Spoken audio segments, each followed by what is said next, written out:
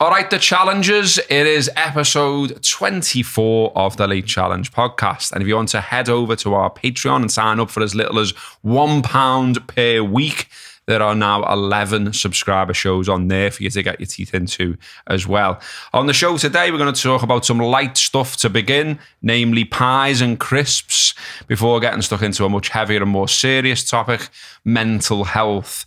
I'll also, as ever, have a fact of the week for you. If you're watching on video, you will notice that I am wearing glasses. Another sign that I'm an old fucker, mate. I went for my eyes tested. I've always needed them for distance since like mid-20s. So like the match drive and that kind of thing.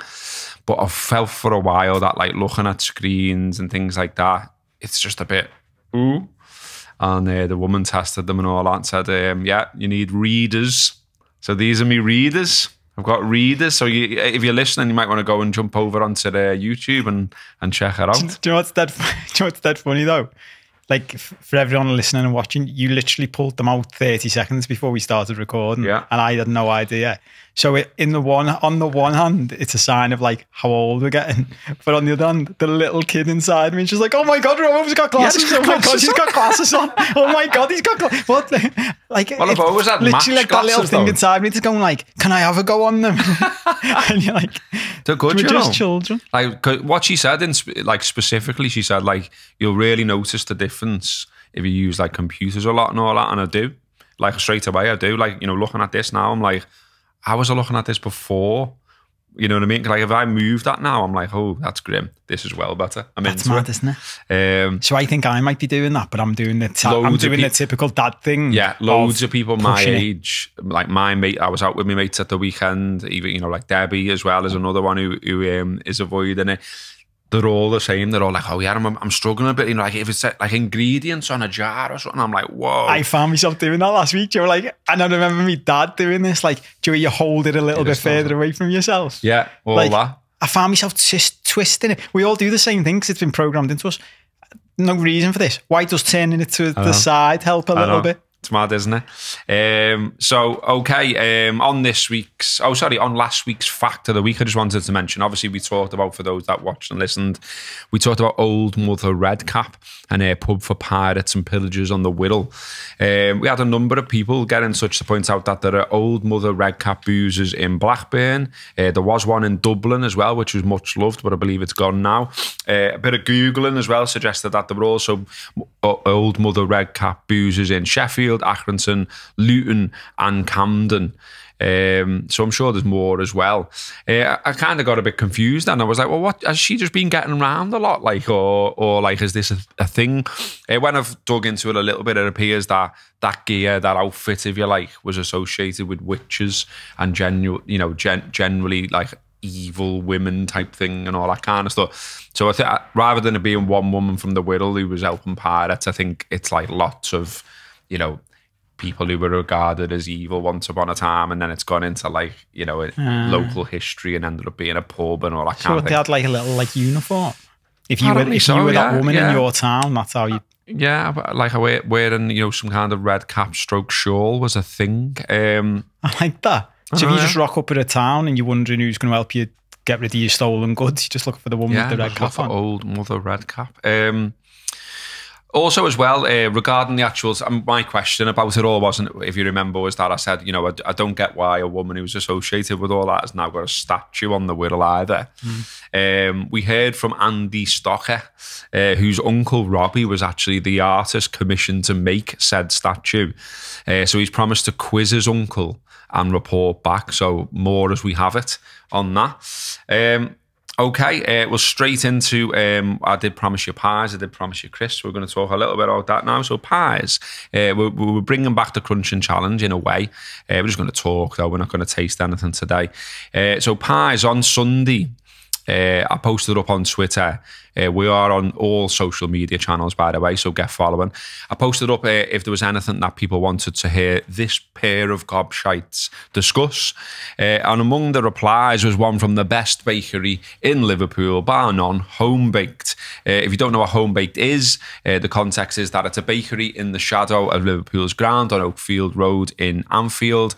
Very much community-based, part of the community. They've set it up as a community-based organisation, giving people jobs, train them up. It's fantastic. But also the pies are absolutely brilliant as well. So they already do sort of like footy related pies. They got a Shankly pie, which is my favourite, which is steak, mushrooms, bacon, leeks and celery. It's absolutely quality. There's a clot pie, which includes premium German beer, I'm guessing Erdinger, peppered steak, onion, gherkin, capers and potatoes. Sounds horrible. They've also been known to do a cloppage roll, which features German bratwurst, honey and mustard. But they tweeted me regarding, what we could talk about this week. They said, which current or former LFC player deserves a pie named after them from us? And what would you put in it? They did put a little star saying pending chef's approval, which I think is fair enough. So I had to think about this. I mean, I thought, well, if they branch out, they could do Patrick burgers. And they could have a bit of Dijon mustard. You love, Joe, something I've noticed while we've been doing this, you love like little word plays and stuff. Oh yeah, absolutely. The one that I remember when you were made up because you were beating ChatGPT at coming up with hotels for Oasis. Cafes and stuff. Cafes roll with it. Yeah. I do love all that. I think that's a nod back to the the sub-editor newspaper days and all that kind of stuff. But I appreciate that they were awful puns from me there. But I thought, on a more serious note, a Jersey dudek pie could be good. I was thinking you could call it the Big Pole. And obviously he's legendary enough for his contribution to Istanbul. That save that we all don't know how he made to this day and all the rest of it. And obviously in the penalty shootout as well. So I thought, okay, so if you had the Big Pole, what would be in the Big Pole pie? And I looked up like Polish delicacies, and there's something called bigos, which is a Polish hunter's stew. It says it's a hearty, long-simmered meat and sauerkraut stew made of any combination of pork, beef, game, poultry and vegetables. Single pot dish is usually made during long winter days or for special occasions. Now, I think that sounds boss. I think that would work in a pie. So, I'm throwing that back at your home-baked bakery. See what you think. We got loads of suggestions on this, which was really good, because I love it when Twitter gets going in a positive way and you start getting nice feedback and people getting in on it. I did quite like that the Grim Sleeper said, what about an El Hadji pie? Now, I don't know why you would want an El Hadji pie, but someone else replied and said, would you want spit in your pie, do you? Obviously a fowl pie, and it could be filled with salt and pepper chicken. That was from Count Cube. David, Frantic Dave, he said it could have crisps in it and be called the Steve Nicol, because Nicol famously ate lots and lots of bags of crisps. Tom Kem said a Torben pie doesn't work, does it? Because you say in writing. When you write it down, it says pie. Tom Picnic has pie at the start. So nice try, Tom, but I'm not having it. I think this is an absolute winner from Claire Whitehurst. Though I saw this and I just thought that's a belter. So the new lad Sabozlai, she's saying the Saboz pie. And obviously he's from Hungary, and their national dish is goulash, which is quality. I've been to Hungary. I've ate the goulash in Hungary. It was amazing. And I think that would be boss in a pie. And the Saboz pie is a great name as well. You're saying that's the win. The Saboz pie works, doesn't it? And so I think that's an absolute belter from Claire. And it's a good way to... I'm going to remember how to say his name now because of the pie. There you go. So Saboz pie. Win-win all round. We had some other suggestions as well. The Robbo, not me, the Robertson. It could have haggis, neeps and tatties. Someone else replies to that and saying, well, that could be a Kenny, couldn't it, as well?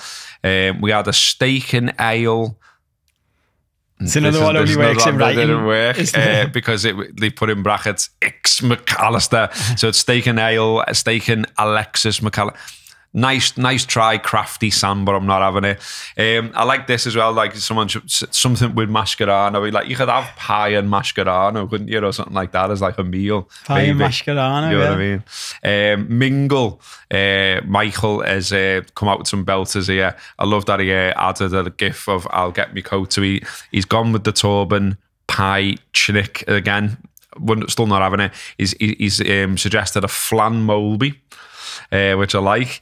It's right up your street, that. He's right in your ballpark with that, isn't he? Superb, mate. I'm into these. A Barry venison pie. An Alison Baker. I didn't get that one, to be honest. Am I missing something there? Yeah. What? Alison Baker? Yeah, it's just because the bakery. Baker, yeah. That's shit. He does say after it's still shit, he says still shit, but I'm not going to stop. And then a dough salad. And he put, I'm losing yet I can feel it. Dough salad. And his last one is a Phil Bap. I mean, yeah. Shite. And then, of course, he ended with the gif of I'll get me coat, which I enjoyed. A few people suggesting crisps pies, which could be named Naby Keita because he appeared to be made of them. Simler was suggested for Joel Matip as well. Someone suggested a Peter Crouch one with extra virgin olive oil in it. There was a Fuck the Tories suggested a John Barnes jerk chicken pie, which could be nice. Don Brown suggested a Milner, which would be lean beef, plain potato in a Ribena gravy. I like that one. That's good, I isn't think it? that was my favourite. It's right on brand, Have isn't you got it? any yourself? Did you No, think of I any? haven't had much time to think of it, but the one that popped into my head was just a random one. Was it Ron Yates that Shankly did the just walk around and thing? Just have a massive pie. A dead tall one, though. Pies are always dead low, aren't they? Just have a dead tall one, just with steak Call it Ron in Yates. Ron Yates. And just put walk around it. Yeah. I'm into it. Well, let us know if you've got any more suggestions. We're happy to just carry that on forever, I think, and talk about puns about pies. The other thing was, I think her name was Kate Bradders. I've just gone off the agenda to get into the actual article. But she sent us an article from the Mail. Stay with me, I know. But this is interesting. This is about crisps, and it goes back to when we were talking about crisps every week, and we talked about food. We talked about how things were getting well smaller, didn't we? And about like, you know, some of the multi-packs of crisps were absolutely shit in terms of like you'd open the pack and you got about 6 crisps. So I think it comes from that a Mail reporter, Daily Mail reporter, decided to do something on how much air are in your packets of crisps, which, you know, piqued my interest. So they did this test, and they went into great detail in the article about how they did the test. I don't think we're asked, are we? We'll just take the results. So they said in Monster Munch, there's 26% air in the bag. Doritos 33, Hula Hoops 20, Walker's Cheese and Onion 37% of the bag is just air, and Watts it's 24%. So yeah, some revelations there, and obviously, like, you know, for balance, they had to go and ask the actual manufacturers about it all, and some of the claims left me stroking my chin about why it is. I've got to be honest with you. So they claim that it's sort of like, so PepsiCo UK, the maker of 4 of the 5 crisps tested, they said it fills its packets by weight rather than volume, uses state-of-the-art technology, blah, blah, blah, blah, blah. It's to keep the crisps fresh and crunchy. We blast a small amount of air into the pack just before we seal it. It also cushions and protects the crisps in the packet. Now, they're not going to say, we're bulking it up with air so you think you're getting something that you're not, because who's going to say that? But it kind of feels like it's part of the general, you know, when we were talking for a few weeks about we feel like we're getting blagged by society a bit. This feels part of that general blag. Yeah. We don't need 37% air in our crisps. Yeah, but even as you were saying it, like I've thought this for ages, like stats and stuff. You always need a comparison. You need a bar. So like, where would be the bag of crisps? Because you've got to be some air in a bag of crisps. Yeah. So like it'd be interesting to see a bag of crisps full, but still does what they say they want it to do. Do you know what I mean? So it's got enough air in it to keep them fresh. What did we? Some of them ones we opened when we were doing it, like there was like 8 crisps in them and stuff, wasn't there? Well, especially things like I remember people like messaging in about like the wheat crunchies and stuff like that. You could literally count out 8 crisps. Yeah. Like the amount of them in a multi-pack version is absolutely shit. It's a disgrace. Yeah. Also on this same article, they sort of the Mail, whatever you think of it, it's shit and full of Tories. In terms of their online stuff, like they absolutely smash it. I believe it's the most popular newspaper site, and one of the reasons is they are quite good at the way it's laid out of getting you into reading other stuff on there. Like, and I've just seen a story like flicking down the side. Like it is just pure. Whenever we're looking for agenda stuff, we could just go to Mail, couldn't we? Just flick through. Well, I did suggest, didn't I? And we still never done it, but maybe we should do it one week. I suggested before we even started the podcast, perhaps one week I could buy a certain paper, or you could buy a different one, or and then we could come and meet in the middle and say, okay, what mad stories have you got, and what do you think of a paper, and we could just get stuck into them. So maybe we do that one week. But this is mad, I think, just on eating it again. So chocolate biscuits, which we briefly touched on, and then we decided not to go with it. They've done one of these researchers from Oxford University, blah, blah, blah. So apparently there were people always that were, in my eyes, eating their chocolate biscuits the wrong way around. I've never heard, like for me, the chocolate's on the top of the biscuit and you dunk it and you eat it and the chocolate's on the top as it goes into your mouth. Apparently though, loads of people were doing it the other way around. And it took researchers to apparently settle the debate.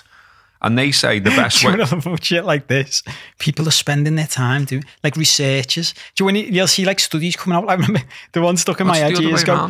Researchers going like, mice can't walk upstairs backwards. Like they've spent 10 years figuring it out. And you're like... What? Sorry, couldn't you have been doing something better with your time than this? Why did any researchers need to dedicate some of their time to this? Well, this is Oxford as well, you know what I mean? It's like the bastion of education in this country. And they're saying they claim you should pick the biscuits up with the chocolate side up, but then flip them over before they go into your mouth. Why the fuck would you do that? Why?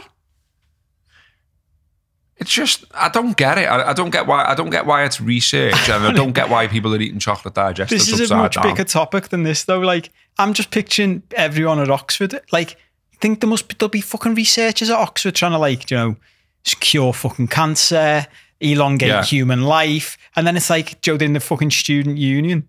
What are you up to this week, lad? Or we're just researching whether you should eat chocolate biscuits with the chocolate up or down.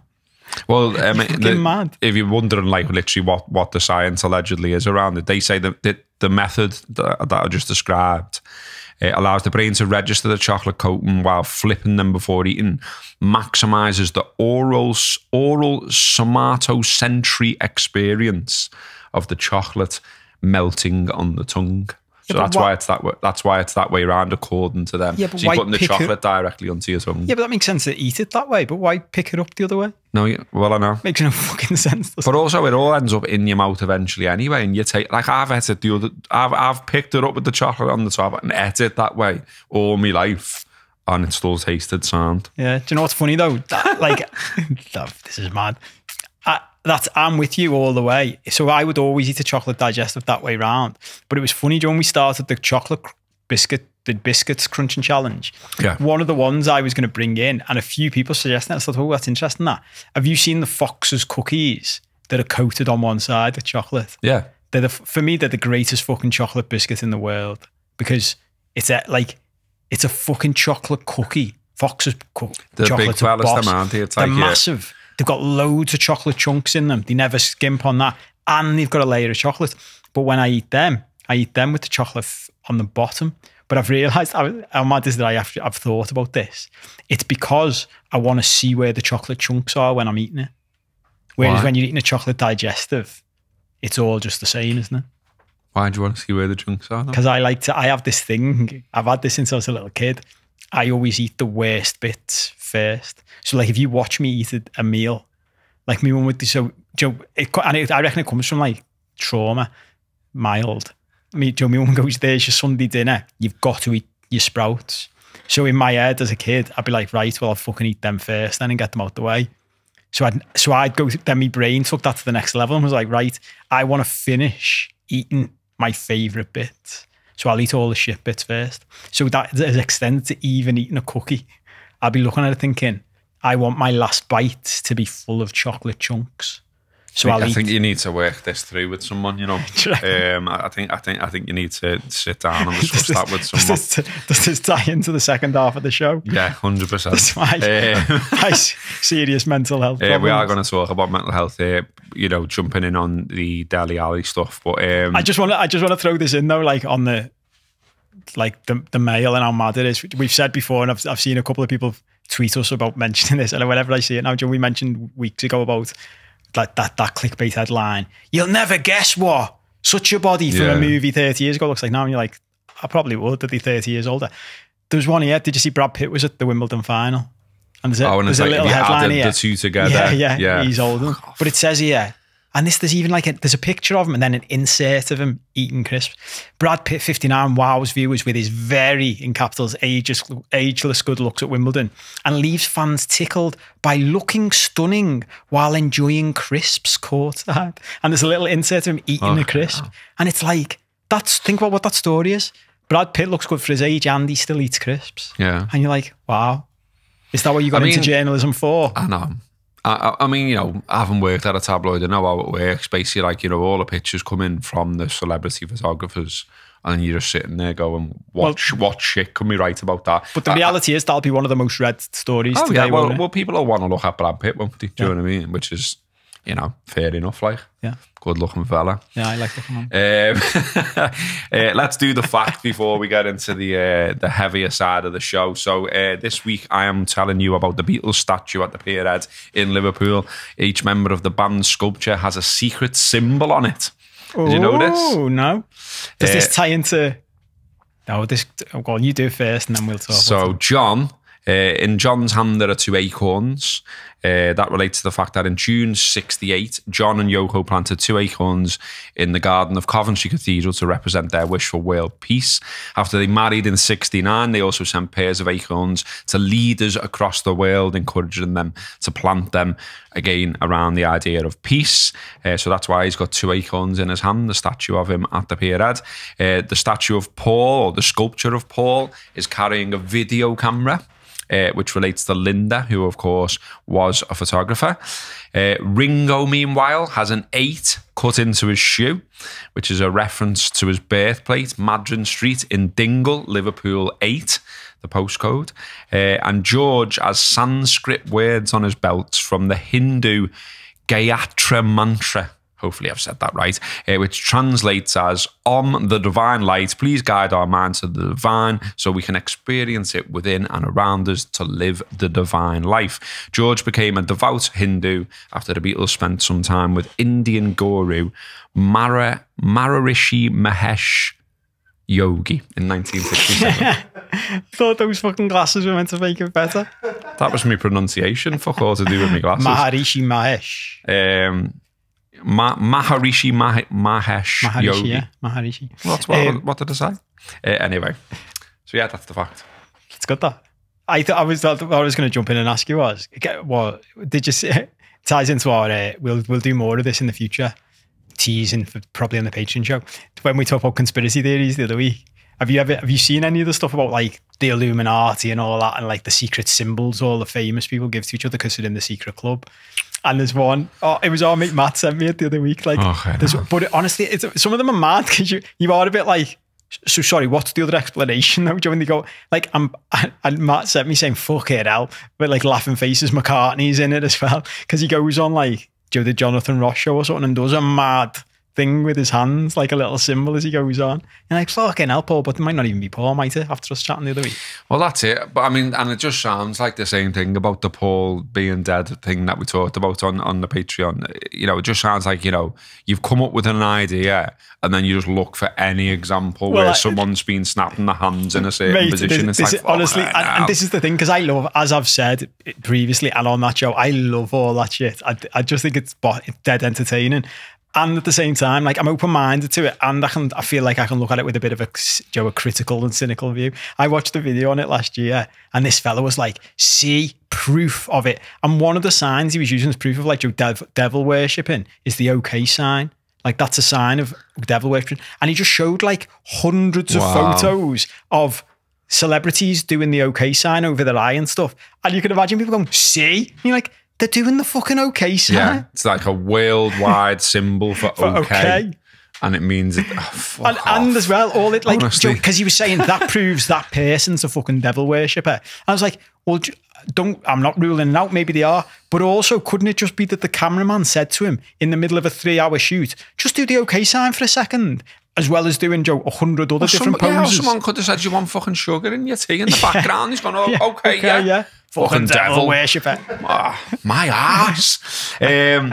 What was I going? I was going to put on here, and then I talked myself out of it. I was going to put like, Matt Tissier and Ricky Lambert and all the shite they've been coming out with over the weekend.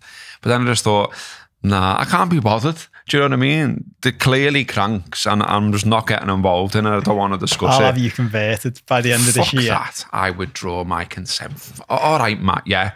And like, Ricky sound, he just looks like he's added too many footies there. Who's this? Ricky Lambert? Ricky Lambert. Why is he in on it as well? He's in on it as well, but there's another video of him saying, like, if you're positive towards a glass of water, it'll do X, Y, and Z. And if you're negative, and you're just like, it's true. This is a whole different topic. We're not doing it. It's true.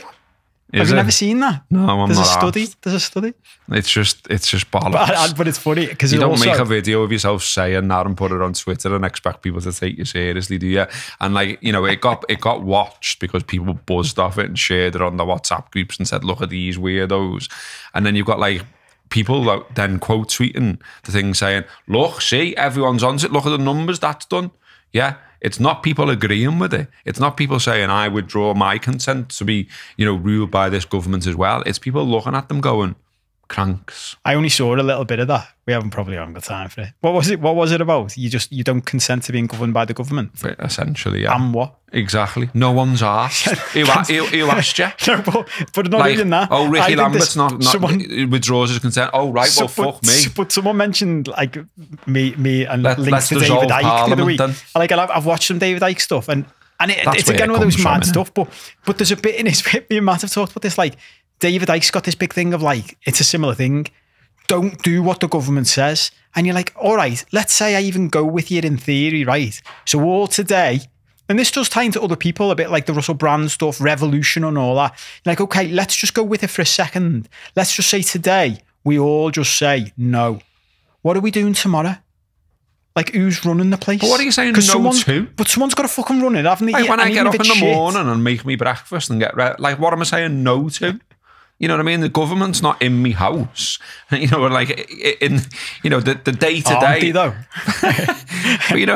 But I mean, I was quite positive towards me porridge this morning, and it tasted really nice. But you know what I mean? I just think, fuck off. Like, you can convince me of something if you've got like a solid argument and you've got facts and you've got stuff that, and I'll go, all right, yeah, maybe we do need like another political party. Maybe, like the Tories and Labour are too closely aligned at the minute and things like that. So I'm open to all that. I'll listen to you if you want to talk about that. But if you come on Twitter and start going about a glass of water, or just randomly coming on and saying, I withdraw my consent, like, so what? About what? That's my big thing about this. And I've seen this over the years in all aspects of my life, right? Especially being a lawyer. And people love, like, talking about the problem, right? So it's like, withdraw your consent. It's like, yeah, okay, but what's the fucking solution then? Yeah. Like, if what we're doing now, then? I'm like you, I'm willing to. What's Ricky doing I think now? all political parties pretty much are just fucking shite. Okay, but the solution isn't just to fucking pack it in, is it? The solution is to go, all right, create a better one then. Yeah. If you run a campaign saying, I'm starting a new political party and this is what it's going to stand for, get behind that. Yeah, like, plenty of people have, haven't they? There's plenty of independent political parties that people have tried to start or even do so locally. And, there are independent candidates who've been elected locally in Liverpool and things like that. And good on them, sound. And if they're doing something different to the other party, yeah, or more power to their elbow. But I just don't get what you're achieving there. Like Matt Tissier and the other fella, they're just going further and further down this rabbit hole where people think they're weirdos, and they must know that. You're not convincing anyone. So what is it you're up to? Well, have you ever seen, I often think this, have you ever seen the clip going back to, like, Joe, that the head of all it, like one of the biggest ones, David Icke. Have you ever seen the clip that like started him off just as a laughing stock? He was on Wogan, and Wogan basically went to him, but like the crowd, and I think it was a bit cruel actually, Joe, when you think it was on live TV and stuff, and like the crowd was laughing, and Wogan went to one point, they're laughing at you, you know, they're not laughing with you, but he said to him about like, you know, you come across like you think you're Jesus Christ, and he didn't say, I don't think that. And you're like, well, that's where you've gone wrong, mate. Yeah. Do you know what I mean? You can't go on telly saying you think you're Jesus and expect people to be like, oh, sound. Even if you are fucking Jesus, Joe, if Jesus came back as the second coming, which he's meant to, I used to love this, Joe, like when you'd learn about it in school, because I went to Catholic school, and they were like, and one day he'll come back. And even as a kid, I was thinking, well, that won't work out very well, will it? If someone just turns up now. And think about the story of Jesus, it's fucking mental. He was just a fella until he was in his mid-30s. And then he started going to people, I'm here, Jesus, by the way. And you're like, what? Imagine that now. I just start going to you. I know I haven't mentioned this to you before, lad, but I think I'm the son of God. You'd be like, fucking hell, lad, you've said some mad stuff on this show. But yeah. Hey, but maybe that's the next step from, you know, Matt and Ricky. I mean, like I say, we did. Matt Letizia is going to turn out to be the son of God. Hey, maybe that's the next step from them. Who knows? But this is the point. Like, but I think no with one some would of believe these, it. Even the most religious people in the world wouldn't go. Oh, sound, yeah. I know, yeah, prove it. But that's what happened to Jesus the first time round, isn't it? It's like the whole story is just like, oh, for fuck's sake. Yeah. I mean, I don't know how we've ended up talking about this. Really. I mean, I was just going to go off on a slight tangent, but you mentioned Russell Brand, and like, you know, I know some people think he's an absolute crank and all the rest of it, but I like him. I like him. I like some of his stuff. Others he loses me like. But you know, I listened to a podcast with him, and it was a long one. And a lot of, you know, he did all his usual stuff where like you're getting out the dictionary to fucking find out what he's going on about sometimes. Yeah. And he loves that, doesn't he? Do you know what I mean? Of course he does. But it came by, you know, by the end of that, when I got to the end of it and when I'd listened to everything he had to say on that particular podcast, I just thought, the crux of what he's saying is we should all just be sound. I always just think this. Yeah. You know, like, you know, it's a great detail about politics and all this type of stuff and left and right and he's doing this and Brand's saying that and blah, blah. And loads of the middle ground is, can we just be sound with each other? Yeah. So maybe we should just start a Be Sound party. Mate, I've thought about this for ages. What's your policy? Be sound. If you just sit people down and go, forget what you're arguing about, right? Start with what we agree on this topic. Like, you know, like when you read the headlines though, and you're like, this minister said that, you know, like refugee children coming into the country, the rooms they're processed in, he wants fucking Mickey Mouse painting over and all this, and you're like, what the fuck? Yeah. Like, it's a human being. Yeah. And look, you might want to do something about the number of refugees coming into the country. Okay. You know, but the idea that you just don't deal with them as though they're humans and dehumanize them and say, oh no, well, fuck that. Don't have Mickey Mouse on the wall. That might make someone happy. A kid happy.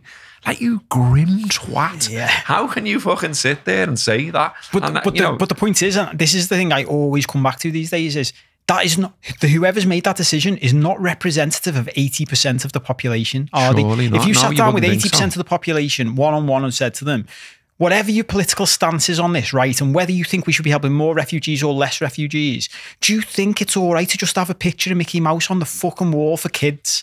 For kids. Like, the kid, it's like, no, we'll think about the argument. We're encouraging more refugees by having a picture of Mickey Mouse on the wall when they get here. That fucking 4-year-old isn't getting on fucking his phone and going to his mates back in Syria. You need to get over here. They've got pictures of Mickey Mouse. Have you ever been in a waiting room with the young kids? Because, you know, because I have. Yeah. And I have recently. You know, I've got a 2.5-year-old. Mate, I've had a weekend with a 3 and a 5-year-old, and we're like talking about. I said it before we started recording. You know, like, I need to sort out my energy because I need more energy to deal with a 3 and a 5-year-old. I've realised 100%. And like, you know, I've waited in a hospital waiting room with him. And guess what? All the walls are painted, and guess what? There's pictures everywhere. And so he's walking around going dinosaur, elephant, you know, and naming all the animals. And guess what? That's easier to manage than if he was bored as fuck. Yeah. And like, it's just basic, like, be sound stuff, isn't it? Yeah. Well, on the subject of being sound, Everton FC have certainly at teams been sound towards Deli Alli, and this is our media challenge for the second half of the show. We're talking about all the stuff that came out with him. He's obviously talked very honestly about his childhood, about his mental health, about an addiction to sleeping pills, and everything else that's come around that, his family, you know, the fact how he was treated by certain people, that he was abused, you know, a big story, and a very brave decision to come out and say what he said. He's been into rehab with Everton support. He's come out and done this interview with Gary Neville on the Overlap, which I'm sure you've either seen or you've certainly heard of the headlines around it. He said himself that he didn't want it to come out at this moment in time. We've talked repeatedly about the media. We've just been talking about the media again just now. It appears that tabloids had hold of the information that he'd been in rehab and were prepared to use it, and he's preempted it and sort of got out there and told the story first, if you like. So good on him, but you know, it doesn't seem like it was exactly the time that he wanted to tell it, which is a little bit grim in itself, but is, you know, almost a separate topic. But you know, this real sort of human story around him, I was thinking about how I've felt myself about him. Do you know what I mean? And like, I don't want to come on here and say I'm some kind of like, you know, I can't be influenced by the media or whatever. And I can remember giving him pelters in the past, to be honest with you. You know, like I remember when he signed for Everton, didn't he turn up in like a Rolls Royce or something like that? And I was just thinking, mate, like you've flopped. You know, you're a flop. This is another chance. And day one, you turn up like that with that drive and that. And then, you know, there was pictures not long ago of him like sort of, you know, doing balloons, and there's like tequila on the table and all this kind of. And again, you know, me immediate reaction at the time, I've got to be honest, was, you know, what are you doing? You know, you've got this obvious talent. Like, you know, there was time was where every top club wanted Deli Alli. I remember like Liverpool fans were kicking off about, you know, because apparently we seen him at Milton Keynes, but we didn't move for him. Man United fans were saying the same thing. Ferguson, I think, came out and said, you know, we should have moved for, you know, Madrid were supposedly interested at one point. Full it. And he scored some amazing goals, you know, at his peak. Yeah. Some player. Yeah. And, you know, he's got this sort of, well, what is it? Second, third chance, whatever you want to call it, at Everton. But yeah, it's human, isn't it? What he's done, what he said. And I just sort of think, you know, does it again underline that perhaps the media, football fans, us, everyone, we talk, I think, too much about like money, wages, trappings of success of being a footballer, and we don't talk enough about the pressure, the weigh on your mental health, the fame, the spotlight, the bad signs of all of that, which clearly does eat up quite a lot of them at the top, and probably we don't know the half of it. Do you know what I mean? 100%. And it's funny when you put this in, and when I saw it last week, and it's like my two worlds collide, isn't it? Especially talking about it on this show. So it's there's loads of this, and it ties back into what we've just been talking about, actually, which is worth mentioning. I saw a clip with Tom Holland, the actor, Spider-Man. He's done a podcast interview, and he was talking about something similar. Like he just made some, like, a very nowhere near this level of what Dele Alli's done, but just made some public statement that he was going to come off. He realised he developed an unhealthy addiction around social media, and it was damaging him, his mental health. So he made the decision to come off it. And even the way he said it on the podcast, he was like, so I had to make a public announcement about it because that's just the way it is. Like, and it's like, yeah, he's a fucking Hollywood superstar. His PR team's going to be going to him. Well, you can't just go quiet. Disappear, yeah. You're going to have to say something. And he said the way the press ran with that was just fucking out of order. Like, it painted him as this, like, you know, he's fucked, he's off the rails. The angle was, so this smiley, happy lad who you think is sound is not, he's fucked. And it's like, mental health crisis. That's not helping anyone. All that kind of stuff. It's not helping anyone, is it? And it ties into the whole thing you've just been saying about Tissier. My big thing with this is, we'd be much better if you want to withdraw your consent from anything, stop buying any fucking public publications and stop reading any publications that trades in this shit. Because even this, it's, as you said, it's grim. It's great that he's had the character to do it, and even to go to therapy in the first place. It's huge. Like, I literally do this for a living now, and something I always say to people once they reach out to get help is give yourself a lot of credit for that, because most 100%. People are not doing it. And I remember when I first had to reach out and get help and stuff, and you look back to that time, and what would that have been now, 6 years ago, something like that. And I remember going to the therapist on. It was in Old Hall Street at the time, and my whole business life was based around there. I lived just down the road, and I remember coming out of his office the first time, coming downstairs into the street and bumping into someone I knew from the business world, and my entire system was like, don't let him know where you've just been. Joe was like, oh, he'll know. Like, his fucking office was just one little office in this office block. And my brain's going, oh my God, this fella's going to know I've just been to see a therapist. But within weeks, I was like, fuck it, I'm going to start talking about this publicly because it helps other people. But it's an absolute disgrace that what's forced him to come and speak about this at this point is tabloids basically saying to him, well, we're going to run the story. Yeah, we know you were in there. And they'll think they're doing a good thing there by giving him a chance to run the story first. Yeah. And you're like, you're not, fellas. Well, we've had, we've had a light shined on tabloid newspapers and the practices, obviously, or like the phone tap and stuff and all that kind of stuff. But I still don't think that side of journalism, more of a light needs to be shined on it. It needs to be talked about more because, I didn't hit some mad heights or anything, in my journalism career or anything like that. I don't claim to be an expert on it. But even sort of, what the bits and bobs I've done and where I've worked, and I've just heard some like grim things over the year where you just think, I don't know how you treat it that way. Like, I was never comfortable when I was a news reporter being told to go and knock on someone's door where someone had died. You know what I mean? I just thought, that's grim. Yeah. And I've got to be honest with you, I'm not looking to ever be a news reporter again, so fuck it. A few times I didn't do it. You know what I mean? Like, I'd say I'd gone and I'd go to someone's for a brew and I just said they're not in. Yeah. Because I just thought, like, I don't see what intruding on their grief does. Like, is it really that important to go and ask them what they think about their son being killed in a fucking car crash? Really? Why? It's not. Leave them alone. And like, people who did there was other people that I met over the years as well who did do that stuff and did do that journalism. And their methods, I just thought were, like, I remember one fella telling me, he said, oh yeah, when it's a big story and a big story around someone dying, and especially if it's like a kid, that it's going to be like the race to get to the door first and like get in there with the family and all that. And he said, what I always do is I ask if they've got pictures of him or him or her, and I get all of them so that, I say, oh, if you've got more, is there anything else you've got? And I said, I keep asking until they give me absolute loads of them, and I'll take them away, knowing that when the next paper comes knocking, there's no pictures for them. And you're like, oh, yeah, grim. Yeah. Grim as fuck. But during that moment, that's where I like, and I'm better at this now, like in this phase of my life, of with that person, say in that environment, just connecting with that person and saying to them, just take a step back though and forget your job. And me and you have talked about this loads over the years, and with the way people talk on social media, we mentioned it last week, social media comments, just take a breath, take a step back and think about what you're actually doing here. Do you know what I mean? Because for that person who's doing that, they've convinced themselves in their mind that this is okay because this is what everyone does inside their profession. But if you just bring them back to just being sound and say to them, do you think it's sound what you're doing though? I know. Would you like that if that was your mum?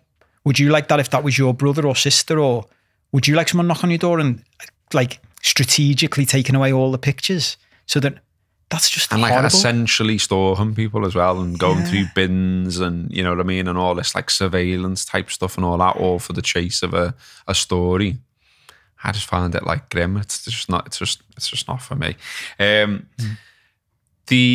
What else was I going to say about this? I mean, from all of this as well, from all the conversations I've heard around this, and various people were getting interviewed and doing media bits around it and all that. I mean, I heard Chris Kirkland on the radio, who himself had problems with sleeping pills and that kind of stuff, and he's taught. We've done stuff with Chris and all the rest of it over the years. He was on the Rap, did stuff with him with another podcast that I did for a while as well.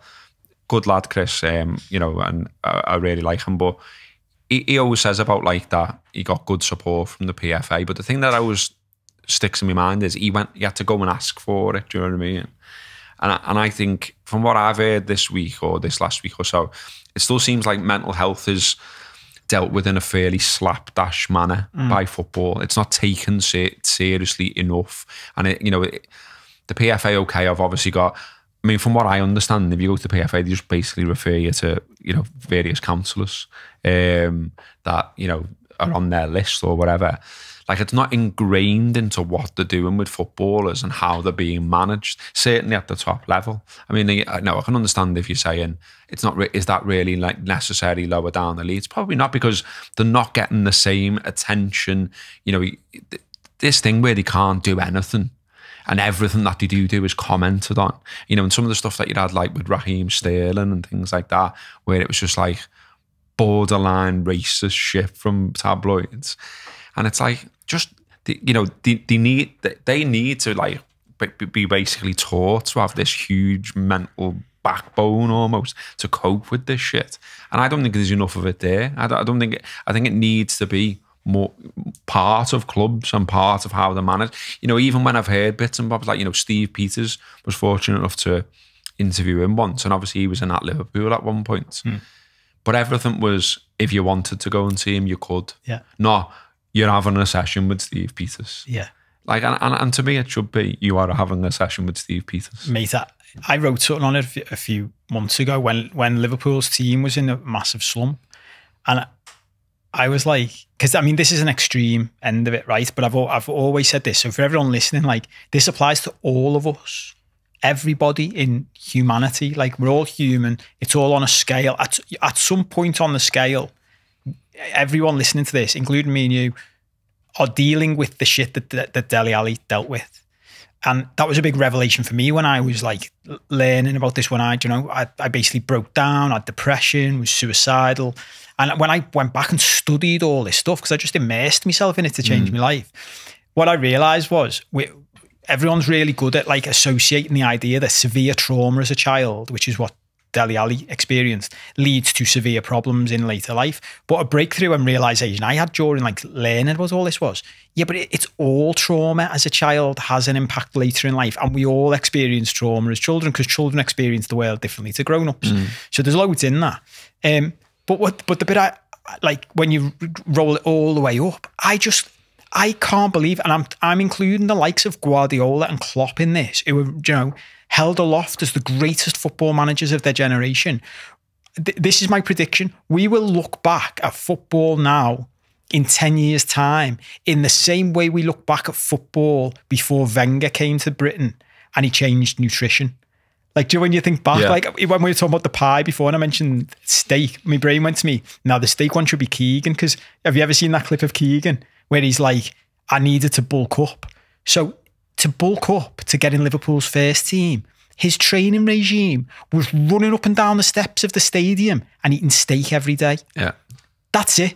So the greatest football minds of that generation, Bill Shankly, following him, Bob Paisley, Joe down the road, all of, you know, Busby, Busby, Jock Stein, all these people, they didn't have a fucking clue about nutrition. None. Like, their idea of good nutrition was have a steak, lad. That was it. Yeah. Fast forward a few years, Arsene Wenger comes into Arsenal's dressing room and goes, sorry, you're all getting bladdered on a Saturday night after a match. That's going to stop. Yeah. You're all eating fish and chips. That's going to stop. Pasta. Houllier the same at Liverpool. Fucking Joe nutritionist. Think about every Liverpool footballer, every Man City footballer has a personalised nutrition plan that matches their body composition identically. And as you said, right, this is the bit that I don't get. That is not optional. If you want to get paid 250 grand a week to play for Liverpool Football Club, you will fucking eat this food and drink these drinks. And everyone goes, sound, why? Because we understand that our bodies react to it better. Yeah. But with the mental side of things and the emotional side of things, nah, fuck it, do whatever you want. I know. And you're like, it's mad. That's mad, isn't it? It's mental. It's absolutely mad. And like, you know, I remember Steve Peters saying, you know, like, I think the Chin Paradox is a great book, and I'd recommend that to anyone who's interested in all this kind of stuff, and everyone should be interested. But I remember saying to him, and I was being being a knob? Maybe. I just sort of said to him, like, do you still get angry, basically? You know, does your chimp still get out the box, if you like? And he went, of course it does. Yeah, I'm a fucking human. And he said mental health should be treated like general health. You know, like, so like, if you want to get in shape, okay, well, you start going to the gym, or you start running, or you start walking, or whatever, or, you know, you might take more care of your diet. he said it should be treated exactly the same with your mental health. You've got to work on it. You've got to read about it. You've got to find something that suits you. You've got to find your coping mechanisms. You've got to basically start being sound with yourself and looking after yourself and that kind of stuff. And that's always stuck with me. That proper resonated with me. And like I still have dark times myself, and then I'll think back to that, and then I'll go, well, what am I doing right now that's good for me, and what am I doing right now that's bad for me? Okay, well, I'll do more of that and less of that then. Do you know what I mean? And then, you know, fingers crossed, that's generally sort of working for me. Even when I'm having some low times, I'll go, I need to exercise more here because that's good for me. I feel better after it, mentally as well as physically. You know, I need to start eating better, you know, and things like that.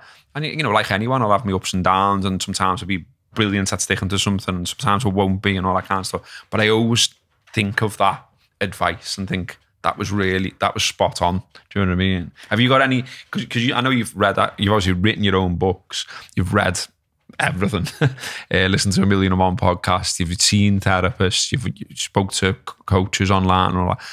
Have you got any bits like that like, you know, like jump out to you as like great advice for someone who's like wants to do something about the mental health? My biggest thing, well, it's funny, isn't it? Like, even in my own stuff. So the book I wrote on this, I had a session with my original coach the other day, checking back in with him over something. 5 years ago, I started working with him. We were laughing, like, it was nice to check back with him. And I was laughing with him because I'll sometimes say to people, I haven't read my own book for a while. And that sounds quite egotistical, right? I'm reading my own book. It sounds like the Brendan Rodgers, who's your best mentor? It was me. Yeah. But the thing I always say to people is, no, but what you've got to understand about my book is that I wrote that for me, because that's a summary of everything I'd learned, all the stuff you said, thousands of hours, people all around the world. I was like, this is what makes sense to me. And then I think if it makes sense to me this way, it'll make sense to somebody else, because I'll be saying it in a way that works. So Steve Peters rose to prominence because of his way of describing it to people. You've got a chimp in your head. That makes more sense to people. As soon as I hear people online, and I think it's with the best will in the world, this is the reason I wrote my book and started doing what I did. There's this book I read, and I remember sitting there, and there was a word with 12 syllables in it. So as I'm trying to read this book, and I'm a university educated former lawyer who probably top, 5% in the population of education and stuff like that, maybe higher. I remember someone said to tell me once in school, in sixth form, like, by doing an A-level in maths, you're in the top 1% of mathematicians, which is mad, isn't it? But and I'm sitting there reading this book like a fucking 4-year-old, like spelling out the syllables. And whenever that happens to me, I'm like, you've lost people. I've always said to people about Donald Trump with this. There's a test you can do, like, what level are you speaking at? And loads of people who are like highly faluted or whatever, like, highly educated, will say people like Donald Trump are idiots and they can't understand why so many people like him. The reason so many people like him is people can understand what he's fucking saying, because he will say, this storm is very wet.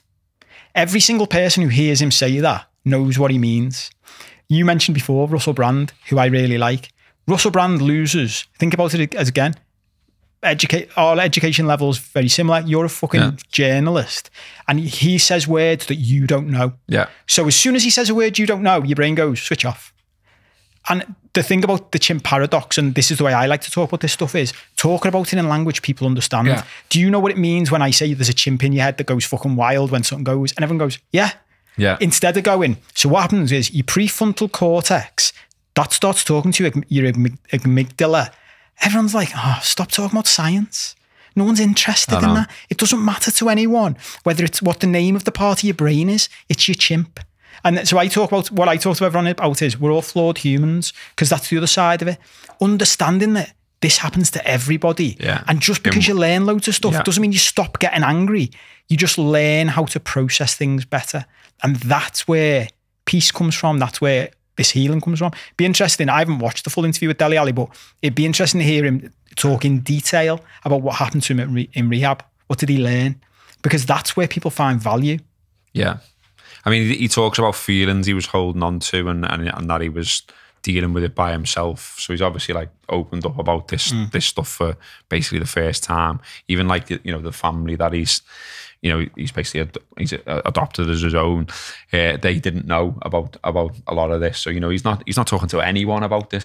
I think just on the talking thing as well. This is another sort of like a bit of a bugbear for me around mental health. I see all the time all these campaigns that say talk, and I get it. Like talking to someone is better than talking to no one, I think, because 100% it does lift something from you to say out loud what you've been thinking or what you're saying about yourself or a problem that you've had all these years, whatever it might be. But I would say, having been through my own difficulties, and you need to speak to the right person. So just talking to anyone, I've tried it. I've talked to, long-term friends. I've talked to people I trust, whatever. Some people just don't know what to say, and why would they? That they're not trained. They haven't. If you're saying to them like, "Listen, I've had really dark thoughts, and like, I feel worthless," blah blah blah. You're throwing all that kind of stuff at them. What? No one's been trained in what to say in that situation. 100%. And you'll get some who'll do the, "Oh, you'll be all right," or just the pull yourself together type chats and that kind of thing. You are 100% better going to see someone who knows what they're on about. Yeah.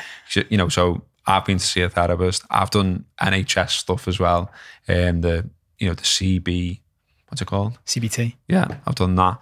And with varying degrees of success. There's probably little bits of everything, including books I've read as well and all that I'll still use and still refer back to. Even bits out your book. I mean, me and you have talked extensively about, life problems, issues, how I feel, all that kind of stuff. And like, you've referred me to things in your book and I've gone, that is absolutely spot on for what I'm dealing with there. That's bang on. Do you know what I mean? Well, but this is the interesting thing. Steve Peters, come back to, what's my advice to people and or suggestions. I don't like giving advice, and there's so much, because as I said, the book's 650 pages long for a reason. That's when people go to me, "Can you sum it up?" I'm like, it's 650 pages long for a reason.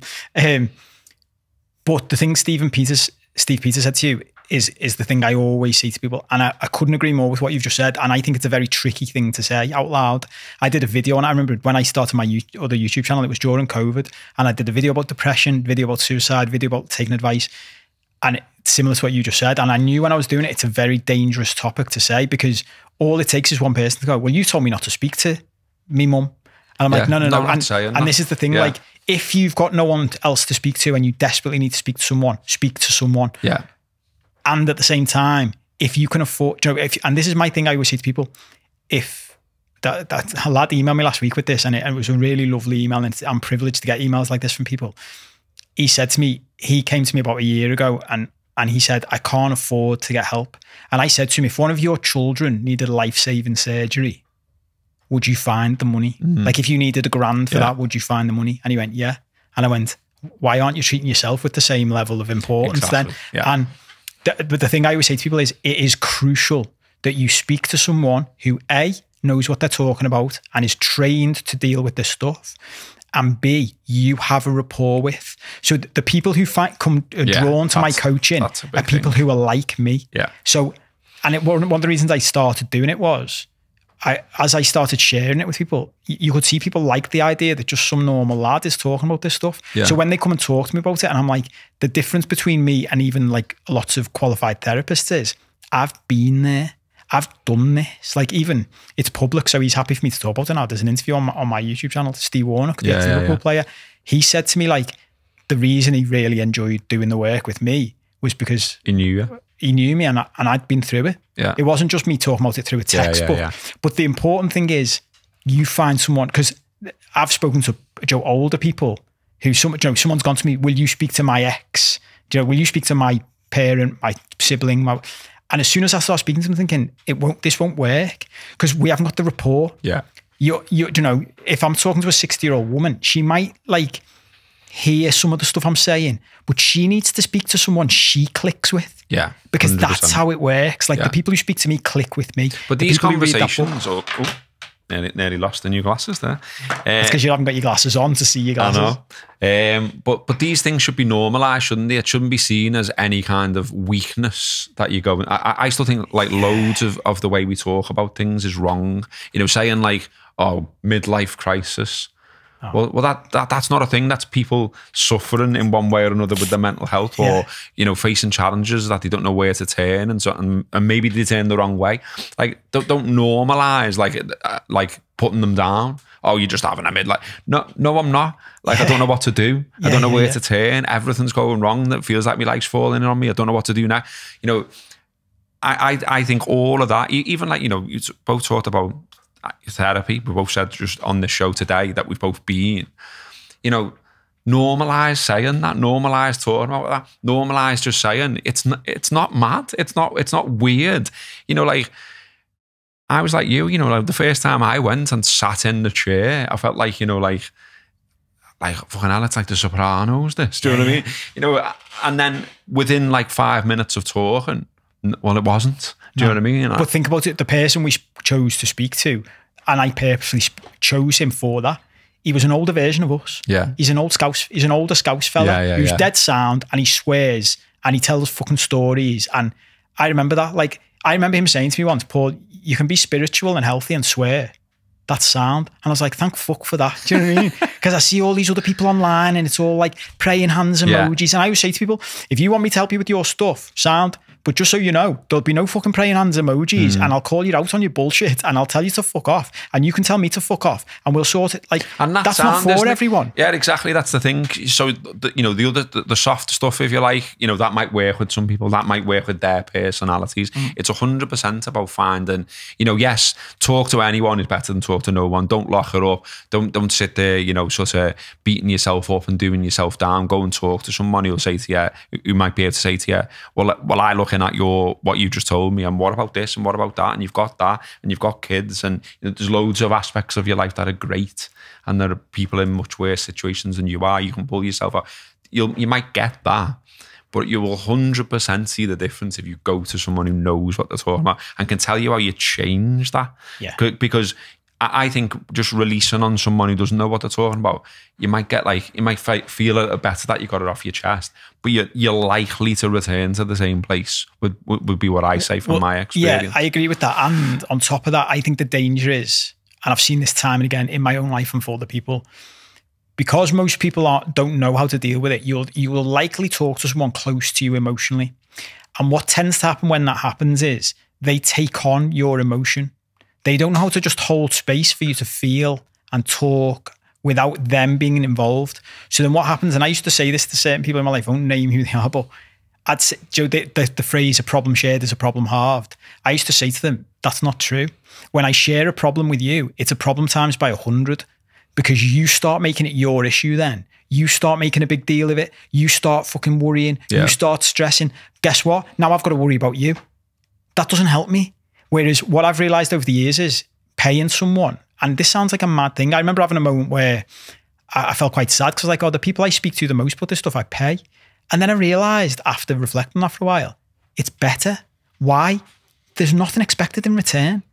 I don't have, when I speak to a therapist or a coach, be brutally honest as well. Brutally honest. They're not judging me in any way. They're used to talking about this stuff. So you can mention anything. It's completely confidential. And guess what? They're just there to listen to you. Yeah. There's no like, okay, now do you at the end of it, you don't have to go to them. And how are you feeling? Tell me about that. And then listen to their shit.